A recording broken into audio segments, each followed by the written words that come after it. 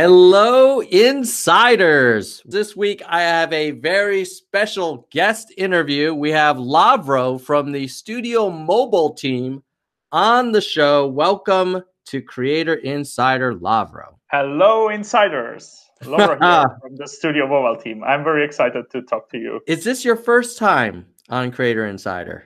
It is my first time. I did join Google just a couple of months back. A lot of people out there are saying, oh, I see Tom talking. He must be talking about YouTube Studio and getting rid of Classic, but we're not here to talk about that at all. In fact, well, maybe we are, because the reason you're here is because we are no longer spending very much resources on Studio Classic, which means we can do great things like make Studio better, but also Studio Mobile.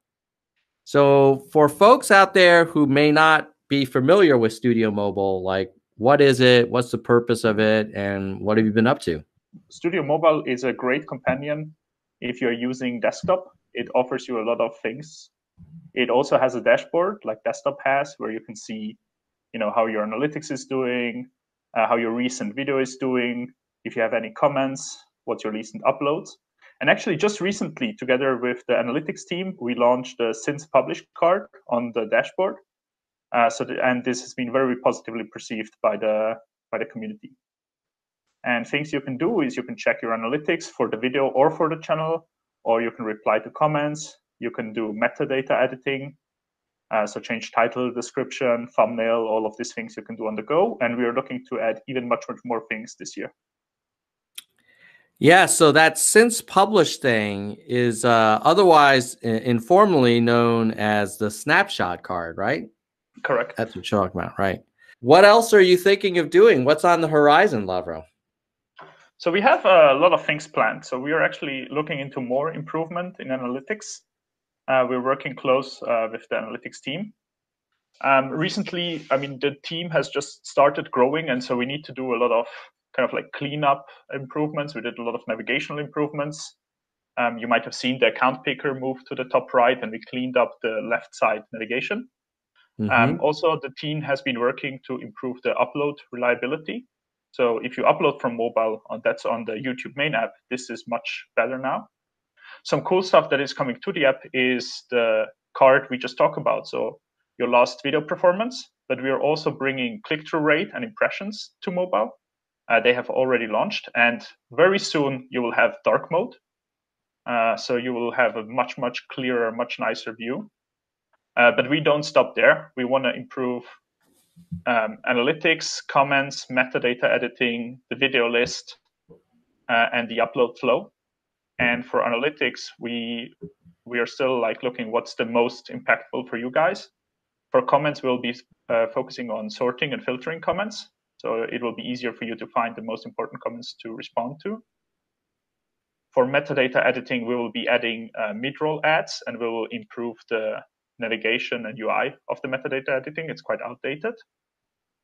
For video list and restrictions, many of you have mentioned that seeing copyright strikes or seeing issues with your video is critical for you on the go. So we will invest into this. And last but not least, the upload flow is also quite dated, and we'll bring new settings there. For example, scheduling a video or adding it to a playlist. Wow, that's quite a. You're going to be busy, man. Like this. So just so we can manage people's expectations, those things that you listed, they're not coming out tomorrow. What's the high level time horizon we're talking about? Yeah, most of these things will probably need like a quarter or two to launch. Well, what are you guys debating about on the team where the Creator Insider Nation could give feedback? Because you're probably doing some hard prioritization. You can't do everything at once. What are some areas that you'd want input from the audience on that to help you make a better product for all creators? Yeah, we would definitely love to know what is of the highest importance for you guys. We have done a lot of research. We talked to various creators directly from various different continents. We went through a lot of the feedback that you guys sent through the send feedback button. This is super helpful. Please keep doing this. We actually even launched a poll on Creator Insider. So thanks for all the 1,000 people who replied on that one. But please let us know in the comments below what you think would be most impactful for you. So we're working on a couple of things in analytics. If you have something particular you want to see there, let us know on comments. We're working on sorting and filtering. So that's already in the pipeline. Metadata editing, we know you guys, or many of you have mentioned you want to see mid-roll ads. We will add an auto yes-no mid-roll ad selector. Let us know if that suffices for you or if you really need to place it on the time spot. And let us know what you think about video restrictions, copyright claims and brand safety appeals. Is this something you want to solve on the go? Is this important for you? I would have to bet that a lot of people would want to initiate a appeal of the good old yellow icon from their phone. But we'll see. We'll see what people in the comments say. What's your vision for the Studio mobile app in terms of like having every last feature that someone needs so they could never have to go to desktop, or prioritizing like, these power features that we think are particularly useful on mobile, but that means you can't have the full comprehensive mobile support? Like how are we thinking about that trade-off? This is a really good question. And we have been looking at creator feedback. We have been looking at usage. We have been discussing this a lot within the team, like how do we improve mobile, and how do we improve mobile so that it gives most value to most people? What we say for now is we want to focus on the most important journeys for everyone, and we want to improve the journeys overall. But that doesn't mean you will get every single feature. That just means the most important tasks you want to do, you will somehow be able to do on mobile, more as kind of like a companion to desktop as a first step. So for example, let's take the mid-roll ads. You will be able to activate them or deactivate them, but you currently don't have an editor on mobile to build it. So we'll start with helping you achieve your goals, but sometimes in a lighter form than on desktop. And as time progresses, we hope to continue closing these gaps so that eventually you can do most things also on mobile. What's our take on end screens? I don't think you can add them on the mobile app now. Are we thinking about that, or? Yeah, so we saw a lot of feedback around end screens. People would like to add end screens on the go. This is, again, one of these areas where it's not easy to bring an entire fully fledged editor to the mobile app. We have looked into possibilities to add end screens from previous videos or from templates. And the team is still evaluating how to best do this. So if this is something you guys want to know, let us know in the comments below. Yeah, and then what's our take on like the feature set between the iOS app and the Android app? Are they pretty comparable? Yeah, iOS and Android, they're more or less the same. We also want to try to keep them the same because we don't want to differentiate how users experience our app just because they have a different phone. Yeah, you mentioned earlier dark mode. That has been asked for on YouTube Studio, the desktop experience, for a while now. And we're definitely thinking about it. It sounds like the mobile app is a little further along.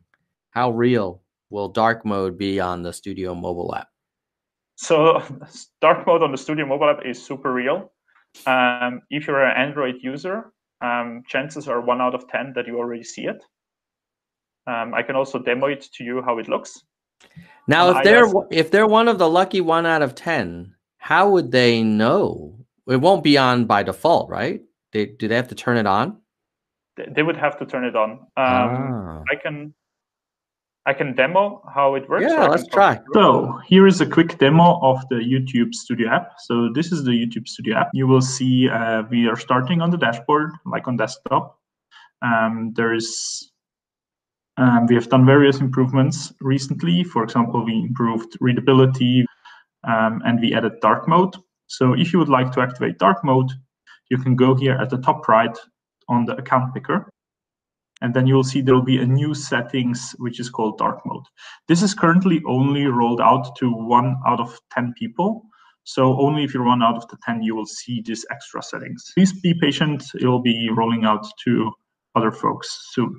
So you activate dark mode and you see that everything now is in dark mode. Here's my playback on our conversation. Number one, that the YouTube Studio mobile app is going to get way better this year, partly because of all you wonderful creators who have moved off of Classic. Thank you very much for working with us on that. Hope you like YouTube Studio. It will also get better this year. It has already had some improvements, including the snapshot card, and dark mode is coming soon. And then you're wondering, you want feedback on what else people would like to see and whether or not people are okay with our kind of incremental approach, which is to say, we're not trying to replicate Studio Desktop in the mobile app overnight. We're trying to think about the most important journeys and then provide like a companion experience that will often be a subset of what you can do on desktop. I think that's on spot. Right on. Is there anything else you wanted to say to the audience or get input on? Definitely always let us know in feedbacks what you think. Let us know in the comments below what would be most impactful for you. And we will try to work on it as hard and as fast as we can. I actually had one more idea. We are thinking about showing and reacting to video level restrictions. And our incremental approach would say, hey, first we show you that you have issues, and then maybe a couple of months or a quarter later, we enable you to react to restrictions. Would you be okay with that? All right. Well, thanks, Lovro, for coming on the show.